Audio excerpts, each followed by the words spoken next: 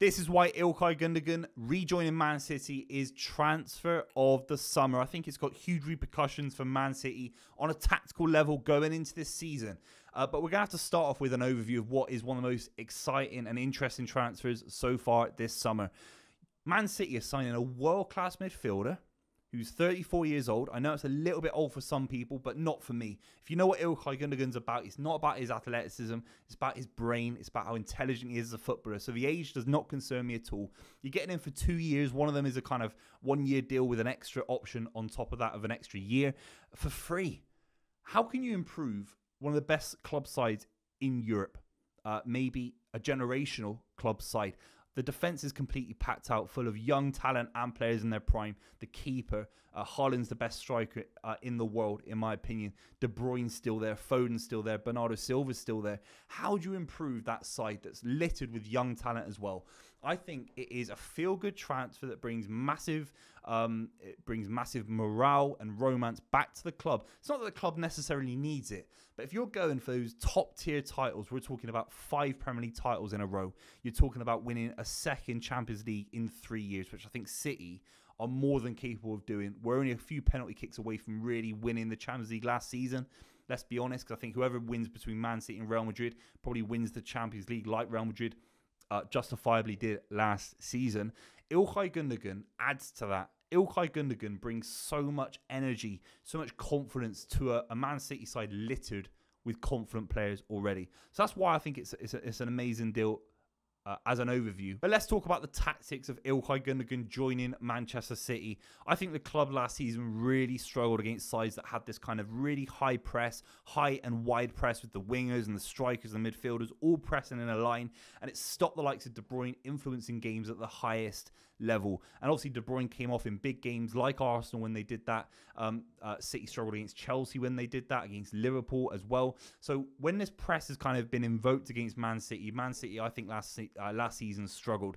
And that's why I think Guardiola has gone back to this kind of winger approach, because I think the likes of Savinho, Oscar Bob when he's fit, and Doku will stretch sides. So if you can bypass the press, there'll be so much space in behind the midfield of the opposition. That's where I think Ilkay Gundogan's got a huge role to play, because De Bruyne is not going to play 50 games a season. If City go far in the Champions League with the new format and obviously all the other competitions, you're looking at 55, 60 games in all competitions. It's outrageous. And De Bruyne, for me, looks like a player who's slightly losing his physicality. I don't think he's losing his brain or his technique or his touch, but he's losing his physicality. He can't play. I don't think he can play 40 games a season. I really don't, at the highest level. And I think Ilkay Gundogan's probably in the same boat. So I think the first thing for me is that kind of rotational discussion that I think De Bruyne and Ilkay Gundogan can rotate in that kind of axis just ahead of Rodri, with Bernardo in midfield, with Phil Foden in midfield. So on that level, I think it has a massive role to play. Obviously, Man City signed 2 midfielders last summer, Matheus Nunes and Kovacic. Now, obviously, Kovacic had a good game against Chelsea, probably his best game in a City shirt. But there's always this thing with Kovacic where he has a lack of maybe that kind of firepower, a lack of execution in the final third. I know he scored, but it's a very rare goal at Stamford Bridge. Ilkay Gundogan, when you bypass that press, has got the ability to score from anywhere. He has that ability to arrive in the box. A bit like how we talk about Jude Bellingham for Real Madrid, the ability to arrive in the box and score those big goals. And you have to say, the reason City won the treble last season is because 2 seasons ago, is because Ilkay Gundogan arrived in the box and put massive pressure on the opposition, and the kind of rebounds that came to the edge of the box. Look at Rodri against Inter Milan, the volley that Ilkay Gundogan scored to open the scoring at Wembley against Manchester United. These are huge goals from midfield. And maybe when we talk about Haaland not influencing games to the highest level, when he's being completely man-marked by Rudiger in the Champions League quarterfinal last season as an example, then you need someone like Ilkay Gundogan who's got a far better touch, a far better eye for goal than Matheus Nunes, who obviously hasn't worked, and of course, Kovacic himself. There are so many opportunities against Chelsea in the first game of the Premier League season where De Bruyne operating on that left-hand side, that little pocket of space just ahead of where Rodri will be, obviously where Rico Lewis and where Kovacic were in the game. but that little left-hand side pocket of space where David Silva found so much joy for Guardiola, where De Bruyne did against Maresca's Chelsea. So I think that will be a massive role to play in the upcoming season, because you've got so much width from Savinho on one side, Oscar Bob on the other, and Doku, that all the space in the midfield is going to get bigger and bigger. Look at some of the spaces that De Bruyne had in the first game. And again, I think Ilkay Gundogan will operate closer into that kind of territory than a lot of people are saying. I think people are suggesting he'll play as a 6 and replacement for Rodri. I don't see that at all. And as a City fan, I never quite like Ilkay Gundogan as a 6. Obviously, he can do a job there, but I'm not a massive proponent of playing Ilkay Gundogan as a 6. I see this as that kind of adding quality into the final third from midfield, someone who can score goals and create goals in a similar way to De Bruyne, similar way to David Silva, similar way to Phil Foden and Bernardo Silva.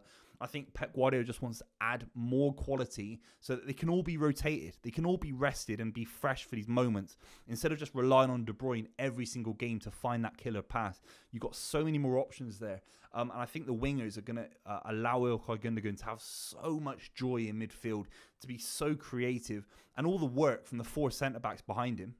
Maybe it's Rico Lewis instead of 4 centre-backs, but all the work that those 4 centre-backs are going to do, it can allow Ilkay Gundogan not to necessarily work as hard going back as well. I think he's going to love playing in this new Man City formation with those 2 wingers that love bombing on and creating all that space for Ilkay Gundogan. I'm just going to put some 11s on the screen, which I think are City's best 11s if you include Ilkay Gundogan in there as well. Again, I don't think it's an Ilkay Gundogan at the base of midfield kind of situation. I think I see Guardiola going back to that kind of classic Sterling, Sane, Aguero front 3, where there's so much pace, so much width. I think it's going to bring a lot of joy to Erling Haaland, who didn't have a flat season last season. He was incredible in terms of the amount of goals he scored. But I think he'll want to get more out of Erling Haaland, particularly in those big games. And if Erling Haaland does get man-marked by Rudiger again, man-marked by Van Dijk in the Liverpool game, Saliba in the Arsenal game, then that kind of drop-off, that ball that kind of rebounds out, can it be at the feet of Ilkay Gundogan instead of Matheus Nunes, instead of Kovacic, instead of Rico Lewis? Sometimes in life, you get the opportunity to relive the memories, relive the glory years. And I think it's completely justified in Man City's case. Ilkay Gundogan's going to have a huge role for City. He's going to bring leadership. He's going to raise the bar of a side that are already at the top of their game. And I think by doing that by 1%, by 5% for free, it is a no-brainer. For the value in the market for certain midfielders, you're talking £100 million for some players. Ilkay Gundogan for free? It's outrageous. I think it says a lot about where Man City are, that Man City can win everything, allow Ilkay Gundogan the move of his dreams, not stand in the way, do it in a very classy affair.